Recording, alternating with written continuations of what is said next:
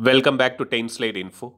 This video will provide vital information regarding the latest decision which has been taken with regards to the installation of Uttam Aesa radar on the Tejas Mk1A fighter jets. Initially, it was decided that the Tejas Mk1A will be fitted with the Uttam fire control radar with 780 TR modules, but looks like now these Tejas Mk1A will be fitted with Uttam fire control radar with 912 TR modules. The first batch of Tejas Mk1A would be fitted with ELM 2052 radars, which are manufactured locally by Hindustan Aeronautics Limited in collaboration with Israeli ELTA under transfer of technology.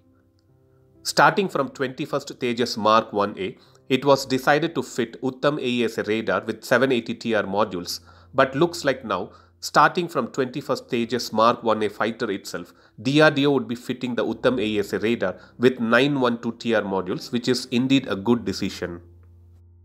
At this moment, we are not sure if the upgraded Uttam Mark II variant will also be coming into picture for the future Tejas Mk1A, but for now, it's good to know that Tejas Mk1A will be getting the Uttam FCR with 912 TR modules.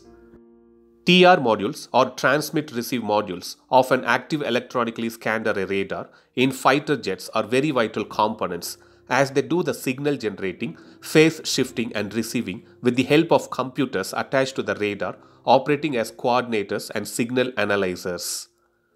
So that was a video to provide an update on the latest decision which has been taken with regards to the Tejas Mk1A Uttam Aesa fire control radar. Thanks for watching. Stay tuned to 10 Slide Info for more defense and aviation related updates. Thank you.